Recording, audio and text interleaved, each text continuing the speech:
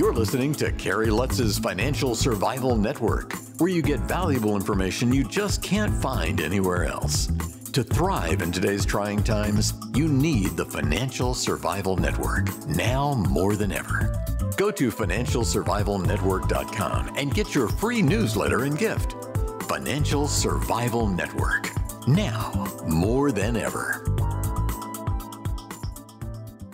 Welcome. You are listening to Watching the Financial Survival Network. I'm your host, Kerry Lutz. Well, it's no secret we've been a raging bull on uranium ever since Sprott shook up the space and started the uranium ETF. I'm not sure what they do with all that uranium in the long run, but it certainly has been a catalyst to driving uranium prices higher. And we're really fortunate to have Justin Huhn with us now. And Justin, you are the proprietor of Uranium Insider. Hey, how'd you get into the uranium space? I learned kind of the thesis through a podcast back in 2016 and was lucky enough to actually have that thesis come to me within maybe 30-day period of the actual low for the physical commodity, the low price print, December 2016. I think it was within a month or two of that. I obviously was intrigued based on the performance of the previous bull market and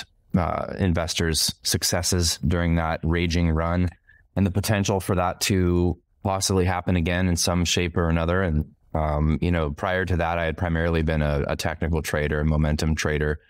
And this was an entirely different ballgame. This came at me as a super contrarian bet that a sector that was absolutely hated, completely bombed out. The commodity had basically gone on a precipitous decline from 2011 all the way until late 2016 was the bottom for spot uranium. And it was a slight growth story at the time, maybe 1% to 2% per year in growth of nuclear demand.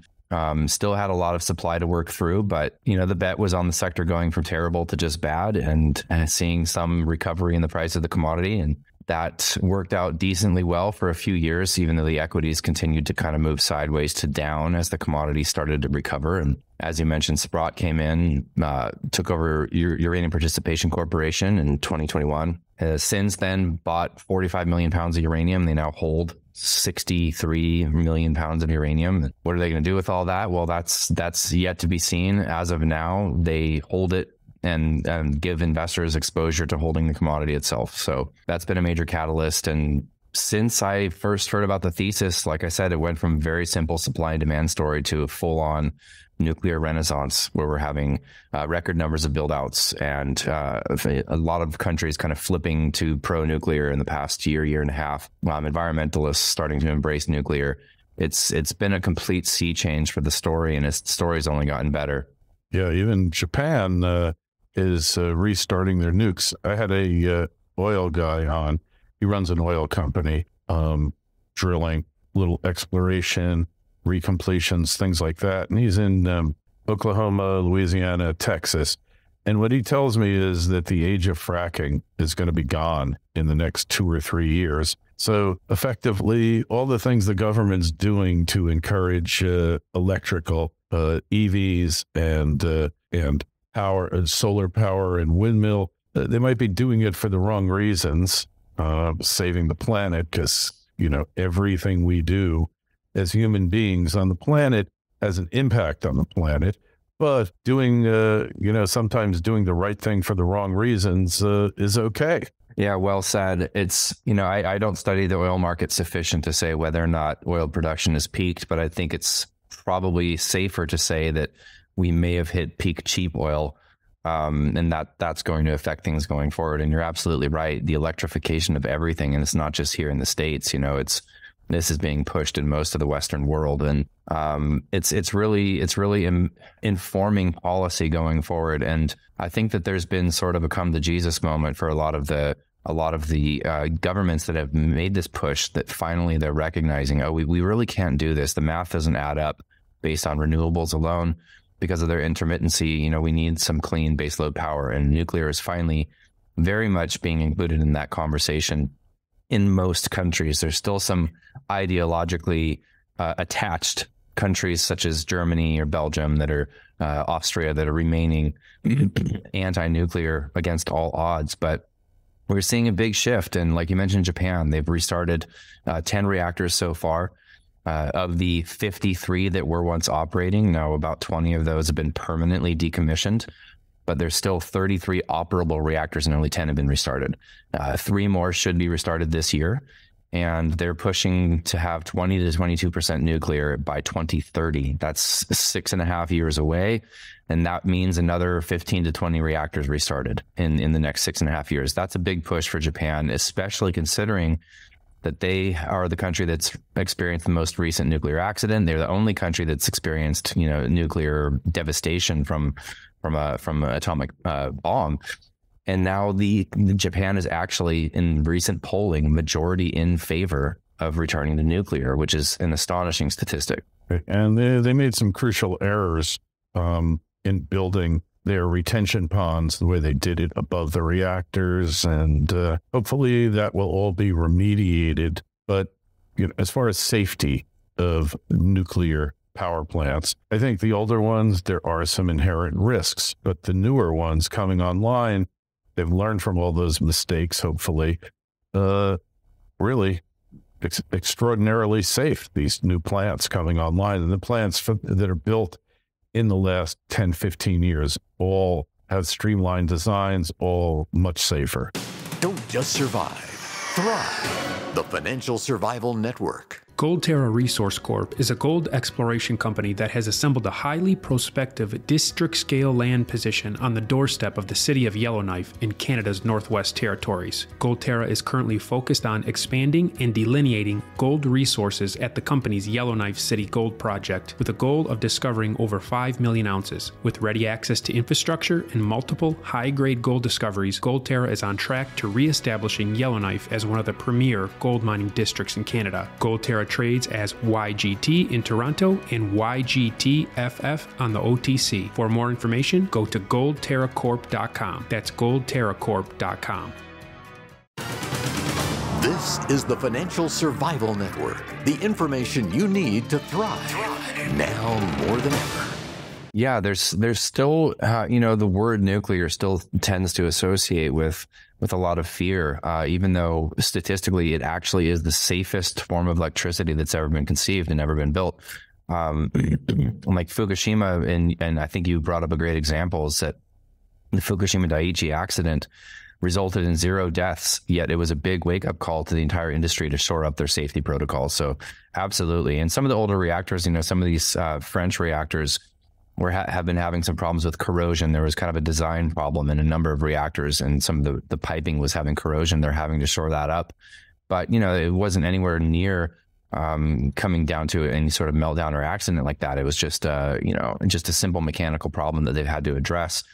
And yeah, that happens. But, just today, news came out that the South Africans are extending their plant by another 20 years. It's almost 2,000 megawatts. It's getting another 20-year extension. We're hearing about these life extensions, just about every week. There's another life extension somewhere, in addition to the new builds, and the new builds are continuing to gain steam. And, China's been the big new growth story for a while. They have about 52 gigawatts of nuclear currently, and they are shooting for 200 gigawatts by 2035. So that would be another about 140 reactors started in the next, 12 years. That's pretty incredible build-out plans. They reiterated that plan a few months back in some government statements. They are a big growth story, yet we are hearing just earlier this week, the Department of Energy in the United States released something that they're calling liftoff reports. They're pushing very hard towards these decarbonization goals. And one of those reports is based on quote unquote advanced nuclear. This is kind of the next generation of nuclear reactors. These are usually different types of designs. I mean, some of them are light water advanced reactors, but some of them are also gas cooled reactors. And so these new reactors have higher efficiencies, better safety protocols, safety mechanisms built in. And the U.S. Department of Energy is pushing hard for these. So this goal that they were stating in this liftoff report is shooting for an additional 200 gigawatts of nuclear by by 2050, with an emphasis on getting this going before 2030. That would be a tripling of the existing fleet in the United States in the next 20 to 25 years, which is an astonishing goal. Whether or not they meet that, I don't know. But the fact that the United States government, federal government, is actually using language like this was beyond our wildest dreams just a couple of years ago.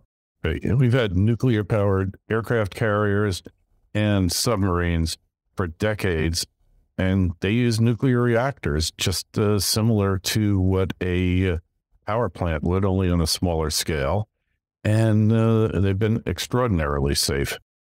It's absolutely true. Yeah, the small modular reactors have been around for a long time, just at sea. So now that concept is starting to gain some momentum on land, and literally every day there's a new story about an SMR somewhere.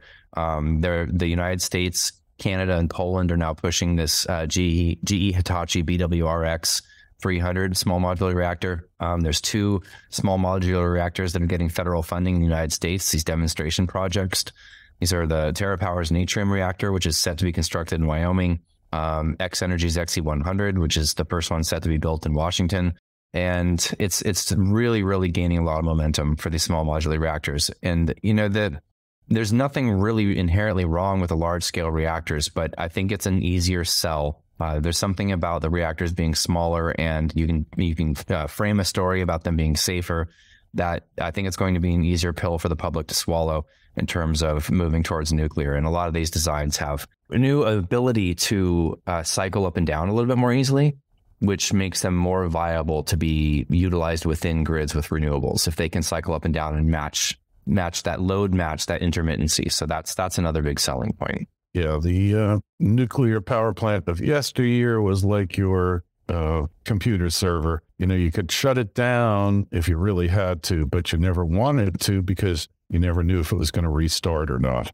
Yeah, the reactors right now are very, very consistent, very high efficiency, that are operating for the most part. So that's actually a big part of the demand story. Is demand is very stable and growing. So it's you don't really have major shocks to the demand story, with an exception of something like the Fukushima Daiichi accident, which is really what led to the bear market. It was poor for sentiment and not helpful for the nuclear story, of course, for a number of years. But the fact that the entire fleet shut down, that was a big hit to demand.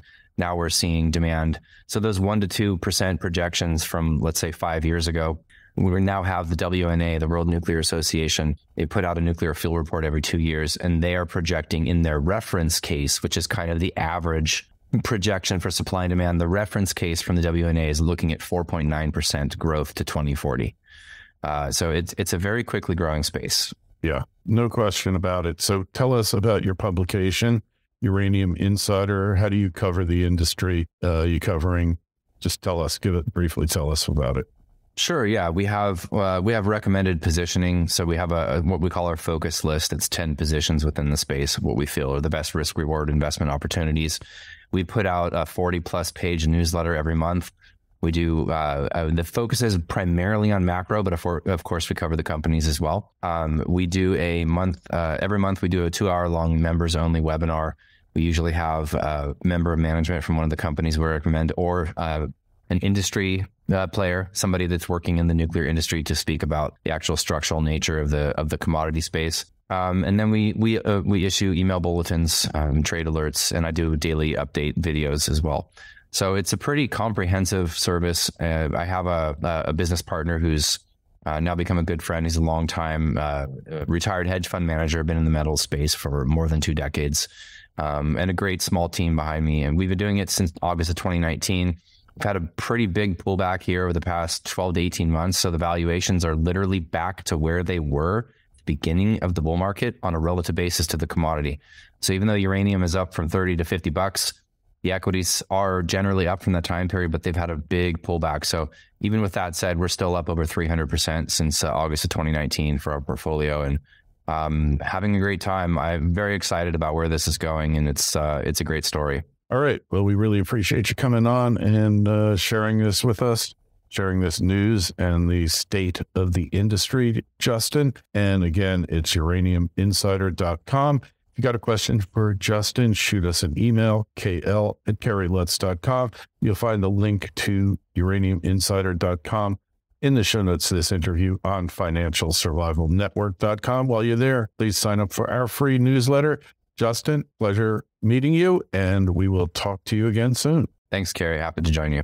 Thanks for listening to Kerry Lutz's Financial Survival Network, your solution to today's trying times. For the latest, go to financialsurvivalnetwork.com. Financial Survival Network, now more than ever.